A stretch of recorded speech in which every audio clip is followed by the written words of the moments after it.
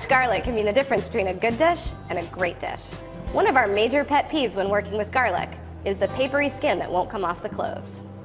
To use the OXO garlic peeler, simply insert garlic cloves into the green silicone peeler and roll it back and forth on the countertop while pressing downward. The unique shape keeps the cloves inside while you peel. Garlic cloves come out peeled, while the peel stays inside. Just rinse to remove the peel. The OXO garlic peeler stores neatly in its vented plastic box, and the box and peeler are both dishwasher safe.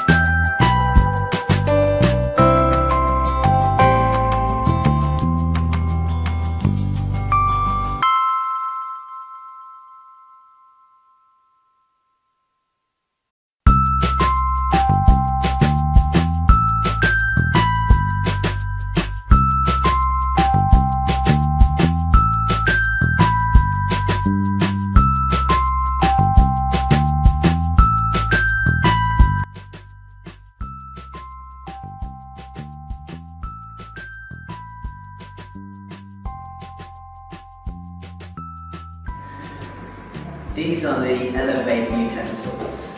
It's a hygienic, mess-free solution to a standard utensil in the kitchen. It uses a weighted handle to elevate the head. Though the Elevate utensil looks basic, it's actually quite a technical construction. It's made from 5 different components.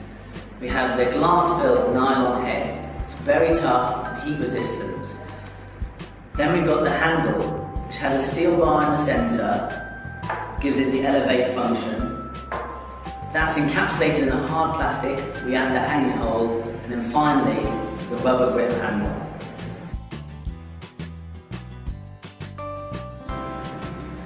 Quite a few of us are involved in designing and making these products. With the Elevate tools, there's the designer to start with. It's then passed on to a plastics engineer, comes up with the overall construction.